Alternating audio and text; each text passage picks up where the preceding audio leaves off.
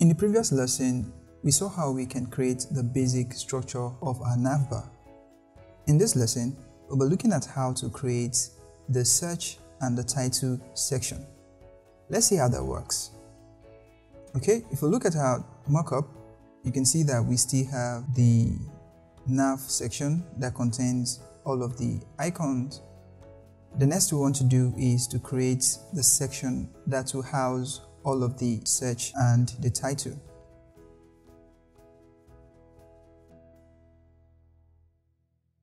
In the main section, we are just going to declare our first tag. Now the first tag is going to be the tag that we house this first search. So let's declare our tag and give it the class of search. In this search, we're going to have a form. The form is going to have just one input. Then we're going to have two icons, which will be like the edit icon and the notification icon. I'm just going to declare my form, and we're going to have just one input. The input is going to be of text. We can give it search. We can also give the ID search. Let's give it placeholder of search here. You can see already. So the reason why you can see the file load immediately even before refreshing is because I use live server plugin in my VS Code. So you can look that up. You don't need to refresh, and it's going to just serve your site for you. Now that we have the search, what we need to cater for are the icons. We need to be able to cater for those two icons. Remember the icon library that we're using, which is the Google icon. So I'm just going to search for fonts.google.com/icon.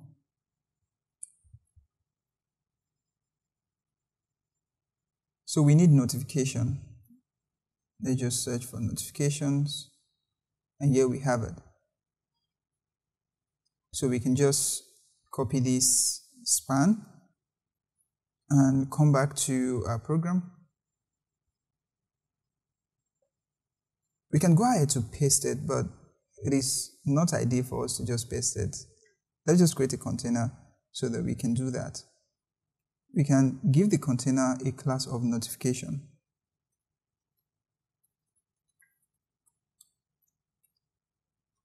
I'm just going to paste it. I want it on the line. Okay, so if we save, you can see that we have the notification. Let's just duplicate this and change this notification to edit. That should be the name of the icon. You can see we have the edit icon. So right now we have the search, we have the notification, but what we don't have yet is this search button. So let's see if we can embed the search just inside the search. Let's see if we can guess right. You can see that it's search. Cool. Alright, so we have the search section perfectly created.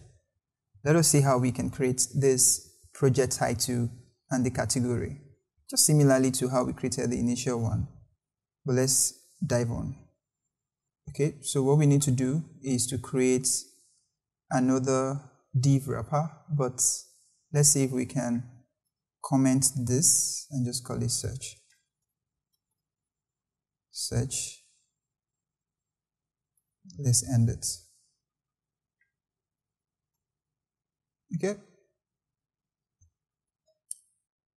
The next segment is for us to declare the container that we house the title. You can give it the class of title. In the H1, we can just say my project. For us to be able to create the input, we need a form. So let's just declare the form. We are not submitting anything yet. We need a label. the label that will help us to identify all of this. You can check the tutorial description for how to create a option or a selection input. We're going to call our label. Then we can say project for projects. Then in the label, we can just say sort by. Okay, let's have our select. We're going to have project, then the ID of project as well. Now, inside the select is where we're going to have all the options. If you check what we have on the design, we have recent project. Let's see if we can do that too as well. So I'm just going to say option. I'm going to give it the value of recent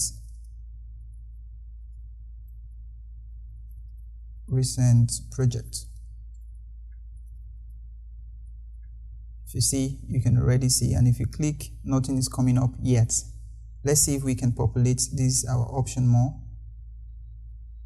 I just duplicated that. The next option can be, we can say finished. So let's give the value finished, then let's have finished project. If you click, you'll be able to see two options, which makes a lot of sense. If you duplicate again, let's have like two more. I'm just going to have ongoing on the third one. Then we can just have ongoing project. The final one can be stalled. They're just going to have the stall project. And if we save it, that works.